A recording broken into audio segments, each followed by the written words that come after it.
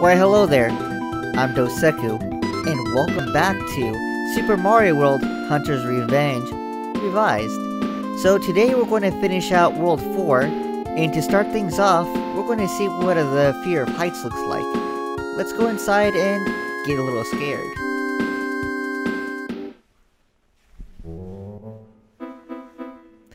Alright, it looks simple enough, right? At least he's gone. Ah, sweet, fire flower. Now, it looks like there's a pipe to our left. Let's go and see what's inside it.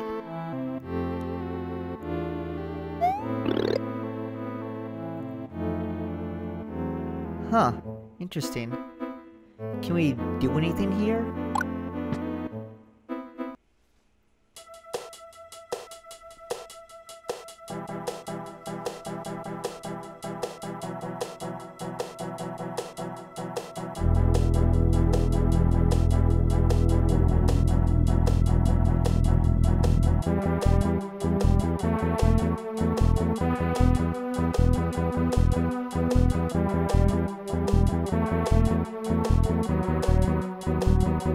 You know what?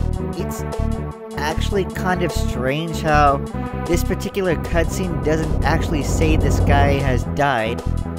In fact, as it progresses, we avoid using the word death or indicating that he's died in any fashion. Just usually saying, hey, he retired or he turned in his resignation. It's a little weird, if anything. Especially since this game wasn't afraid to say someone died in the prologue.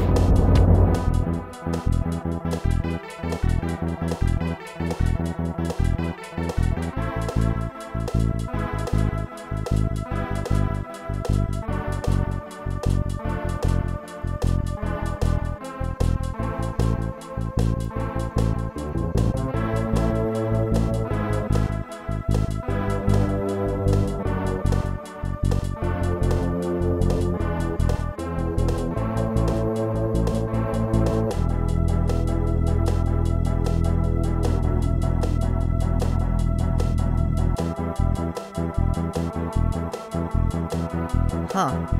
Now that looks familiar.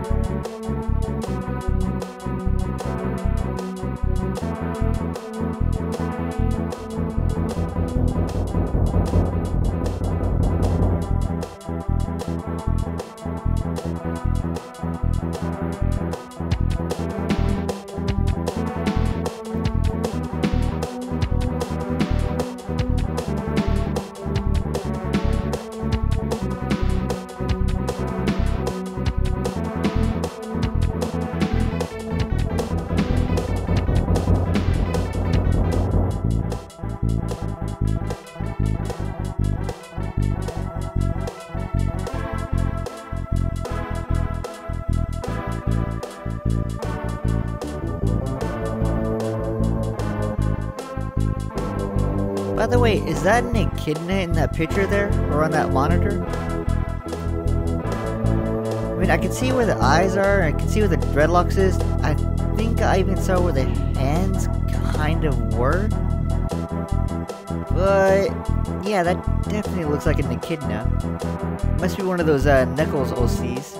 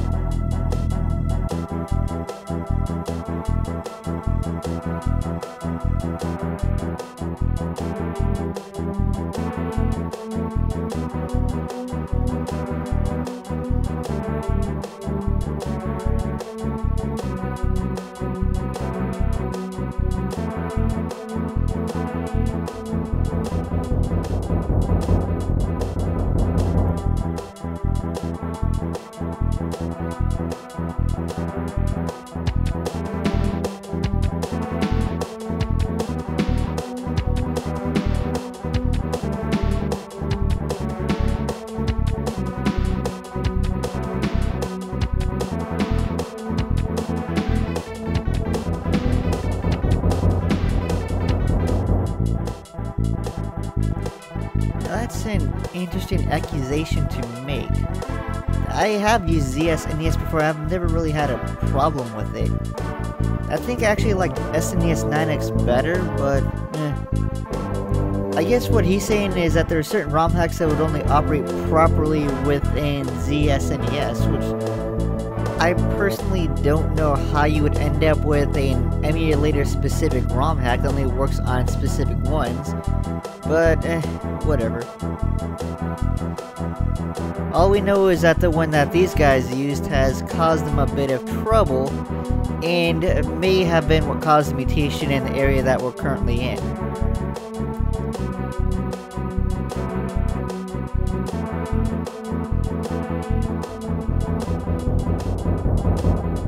Yeah, we saw that one, was it at the end of the last world as we transitioned to space?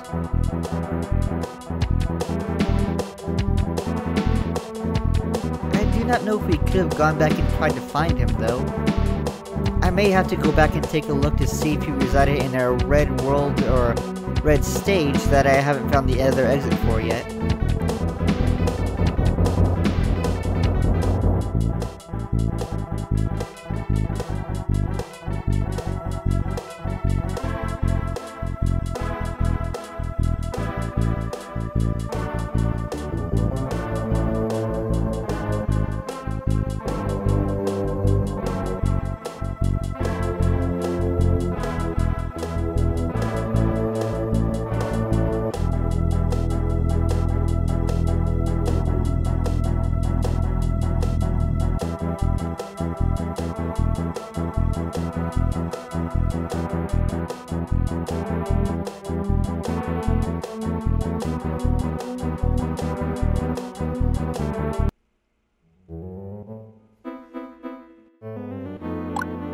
So that was kind of interesting, and at least we found out who the Moose Man was.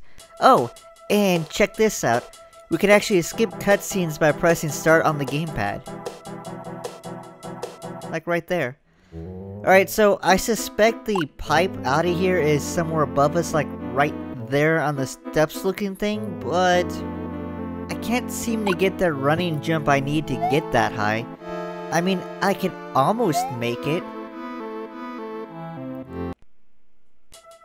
Oh yeah, and by the way, to repeat the cutscene, all you have to do is press up anywhere in this little area from the little speaker box up to the Moose Man. I wonder if he was an echidna at one point. No, and I can't actually get a running jump from here. I thought I could run at the wall and get my arms out, then turn around and run at the cliff, but no. So, I may have to come back a little later with something that will give me the necessary height. I think that may be the cape power-up. I really can't think of anything else that'll get me what I want. Oh, check this out. So I finally figured out how to best these things. Like But at least now those butterflies are no real threat to us anymore because I know how to expertly dodge them without worrying about having to run away. But death will always remain an ever-present threat, especially from large pits. Alright, so let's see if I can avoid getting hit by that block. Oh, and the butterfly ran away because it saw me with a fire power-up. Nice. Of course.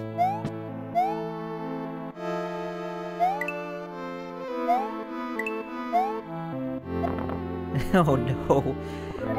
There we go. Perfect. Alright, so it looks like I don't need to jump on those paratroopa arachnids. It's actually kind of weird. The Moose guy actually talked about these things a little bit. He mentioned that they were machines. Which is kind of weird because I thought they were just mutated paratroopers and such.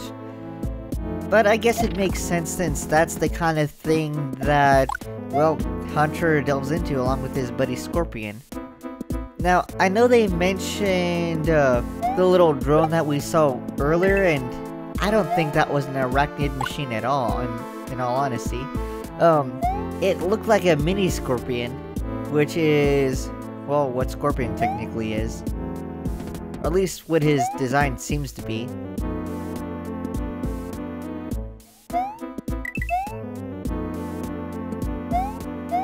I still have no idea where those Shy Guy ghosts come from, though.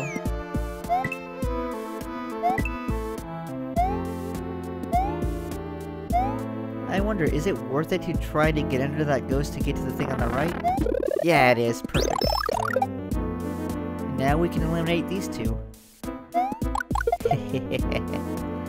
Right? And... yeah! Oh, gotta be careful there.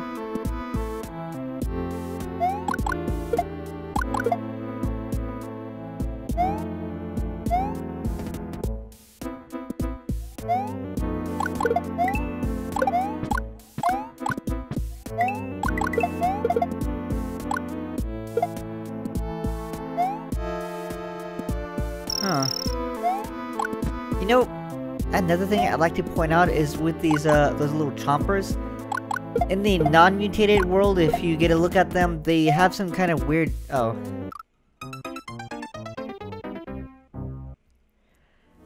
I was going to say the little chompers have some kind of weird dithering effect on them, where it looks like they're not completely there. While when we view them in the mutation, you get their full view, as it were. Let's see if I can't die to this. Done. Perfect.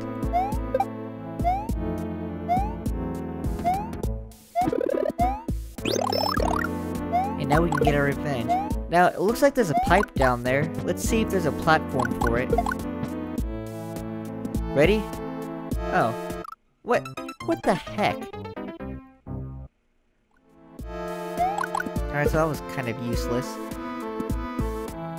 You know, one thing I will say I don't like about this area very much is the fact that in a lot of the mutation stuff, ground and, well, hazards are hidden by the foreground, which makes things a little difficult to determine whether something is safe or not. It's kind of annoying, because that means you're going to die to stuff that you can't actually see. Huh. Alright, so this part is not really that hard, but it's kind of, dumb. You got one chance to get at that thing before it flies off screen, and then you have to spawn it back in. The way to make it across all these, though, is just to do a running jump at it, and hold the attack button while you're making your jumps across so you can get more distance. If you're not holding attack while you're making your jumps across, you're not going to get the distance you need to make it past the third one that's right near the piranha plant that we passed. This one looks like it requires us to not completely bork that.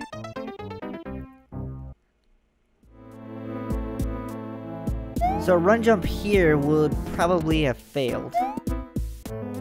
Oh wow. I think I can still do this. Ah, whatever. At least I got the coin, I suppose. Alright. Let him come down. Then masterfully jump. Yeah! Ah, heck. I should have let the roulette wheel finish before I walked through the exit. It's not like I know what I got anyway, though, right? So this is it. This seems to be the last spot for this zone. So let's go inside the castle and, well, Maybe it'll be cool. I don't know. Let's run in.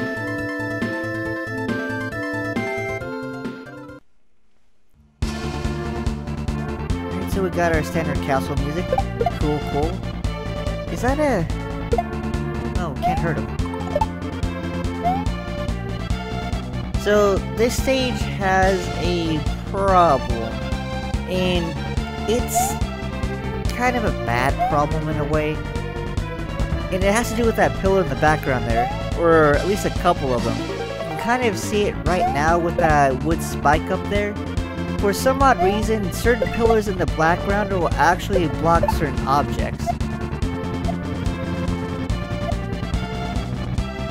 And I can't really tell why, because it's only specific pillars that happens to. And you're gonna see a more egregious version of that coming up right here. Yeah. I don't know how or why, but it hides that little buzzsaw, and I can never really figure a way to actually get past it without getting hurt, because you can't see the thing. And it's because of that pillar that's right there. Even though it was behind another wall, the freaking buzzsaw went behind the pillar that was behind a wall. Oh, whatever. There's going to be another instance where that will actually kind of hinder us and stop us from progressing for a little bit, but it won't outright kill us like it did with that buzzsaw. Now this looks interesting. There's something up there. So let's take a trip up and see what's up there. Whatever, I can still do this.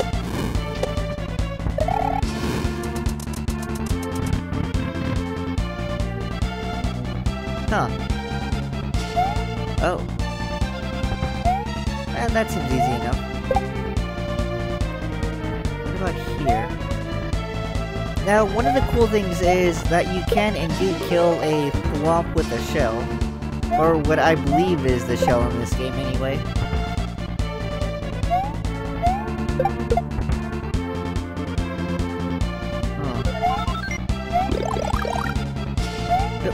Howard curses. I don't know why I did that. I think I did that just so I can avoid dying to the spikes, but it still didn't help me. Yeah, it was a good shortcut though. We actually made it to the halfway point. Oh, curses. Alright, I can still grab this. We can still proceed forward.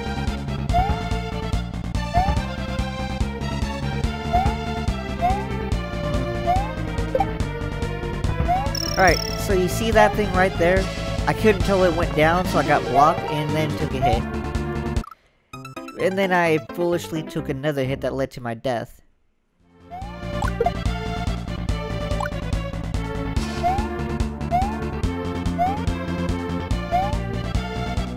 But we got it this time. There we go. Be aware of it, don't let it hide behind the pillar, and then we're set.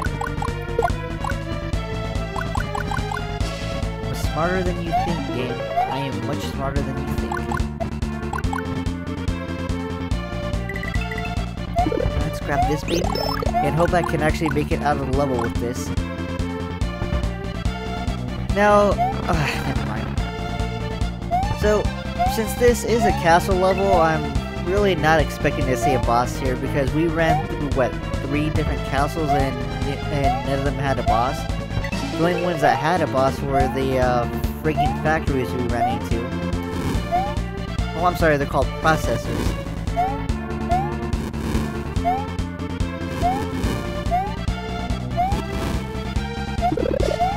Oh well, we're still good.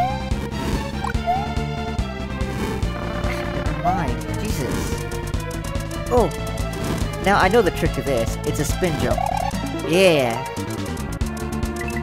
Suck it.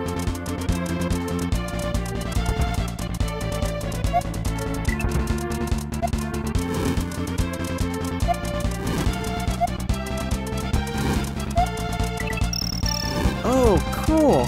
It's the freaking green blocks from the palace earlier. Nice. So we can, well, skip a hard section of the level. I like that.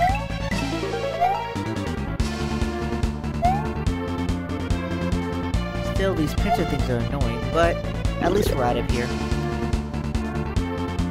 And there's the exit. Nice.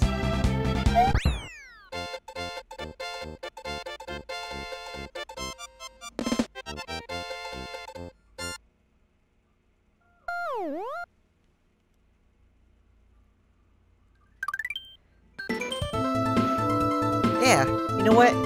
Let's save the game for now, and then we'll see what awaits us in the next area. Let's go.